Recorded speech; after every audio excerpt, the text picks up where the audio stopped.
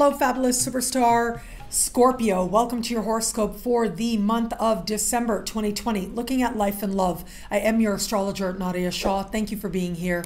It is a remarkable astrological month, without a doubt. There are big things happening in the sky, and we are going to be feeling it right out of the gate. Late last month, we had a lunar eclipse. I did speak about that at some length in last month's video. But we're carrying that energy into this month as we are in a period between eclipses. And it is going to be the solar eclipse on the 14th that is not only going to bring eclipse season to an end, but also indicates very quick, very bright new beginnings. Now, for you, this solar eclipse is taking place in a part of the sky that has to do with money that you earn, money that you spend. It is also connected to self-esteem and self-worth. So here are some things that I love about this solar eclipse. It is hand in hand with Mercury, which is a planet that speaks to synchronicity and ideas and communication and other people. This eclipse will also be speaking in supreme harmony with Mars. Now, I just love this energy. It is Mars right now that has slowly but surely been spending a whole lot of time in a part of the sky for you that has to do with your daily life. And this includes the work that you are doing, your tasks at hand, the people who surround you there. And so as I look at this, I feel like this can represent some very quick moving, very surprise opportunity to change in terms of your work, to move towards greater prosperity. But along with that may come a sense that you're leaving a particular role or a particular environment behind. That may be part of what feels uncertain.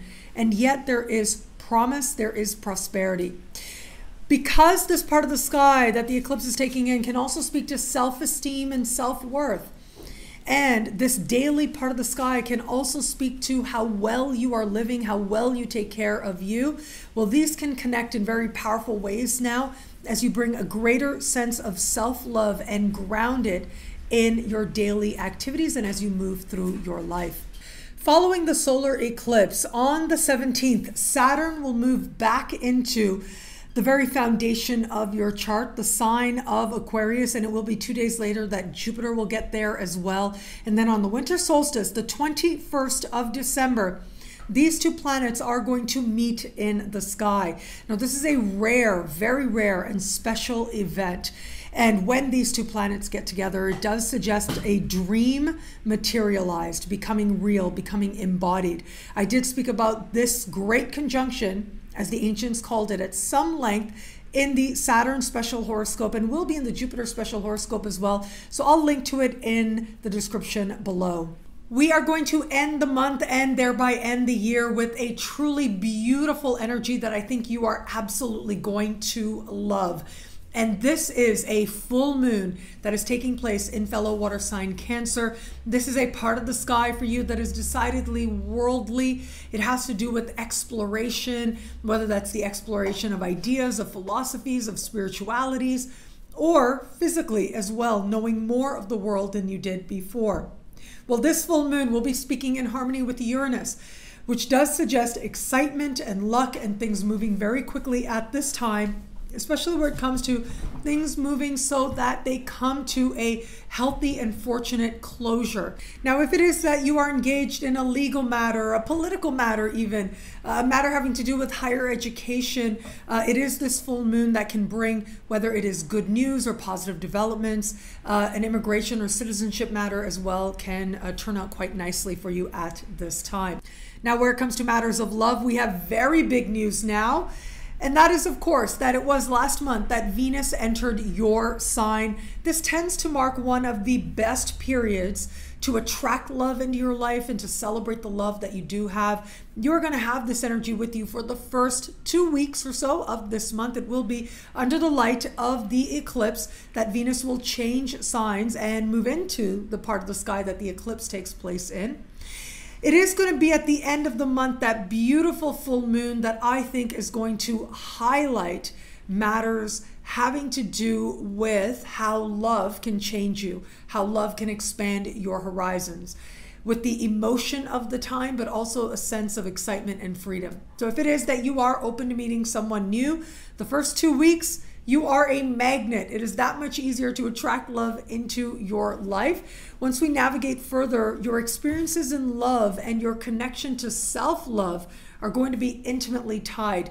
Under the light of the full moon, though, you may attract somebody very different than you've known before, whether it is that they see the world very differently or from a very different background, but in some way meeting them feels like it expands your horizons. For those of you who are just starting to date somebody, I do love the energy in the first part of the month. Having Venus in your sign is such a blessing, and it can help you to feel that much more loved, that things are going that much more easily as well.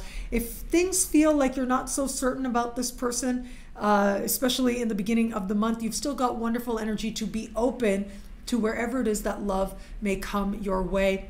Once we navigate past the middle of the month, there is that connection, self-love and what is happening in romantic love being intimately tied.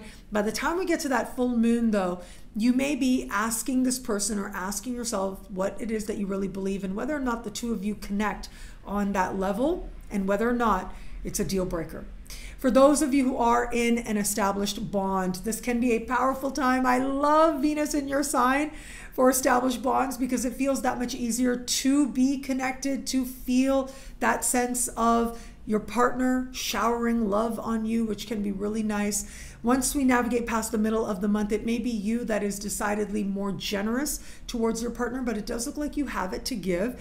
And at the full moon, it may be that you and your partner start to plan some grand adventure together. What I love about this month for you, well, look, there's so much here. But I'm going to say, even with the very big energies playing out, I love that full moon to end the month and thereby end the year.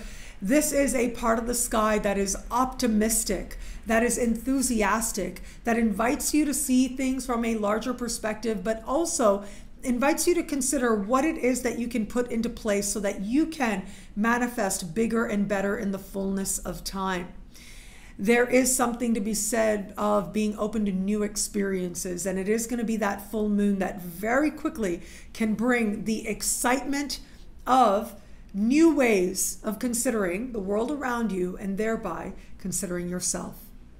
Well, thank you so much for watching. You can get a video like this every week by logging on to nadiyashah.com. Sign up to be one of my superstars. Superstars get expanded, exclusive video scopes each and every week, unlimited access to special horoscopes and more. All of this in the superstar space. I look forward to meeting you there. It'll be a great month. Enjoy.